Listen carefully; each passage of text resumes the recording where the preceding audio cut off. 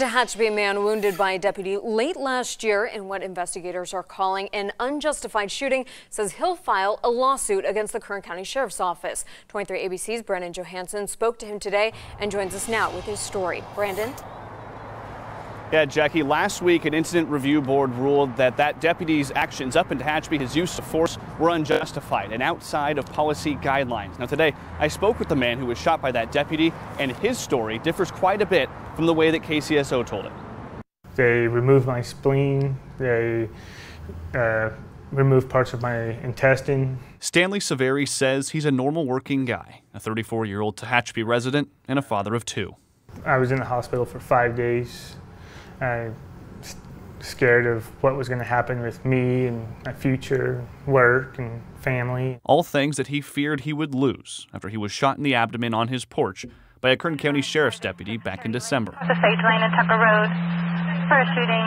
PD is on scene. On Thursday, an incident review board ruled that the use of force by the deputy, 9-year veteran Gabriel Romo, was not within department policy. Since January 2012, KCSO has been involved in 25 officer-involved shootings. Only 2 of those have been ruled as not within department policy.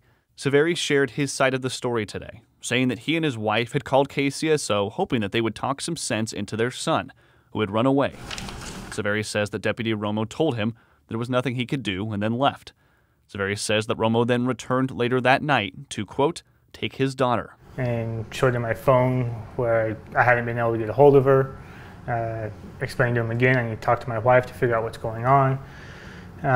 He then took a few steps back, pulled his gun, and shot me. But that doesn't match up with what KCSO released about the incident. According to information released by the department just days after the incident, Romo came back the second time because he was called about keeping the peace in the home.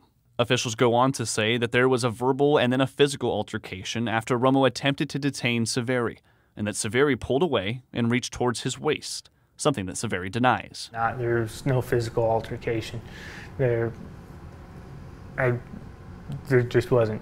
Now, Severi, his wife, and his attorney are looking for one thing. It's called justice. Justice means accountability. It's just scary to know that it could happen to anybody, but at least this time, possibly someone gets held accountable.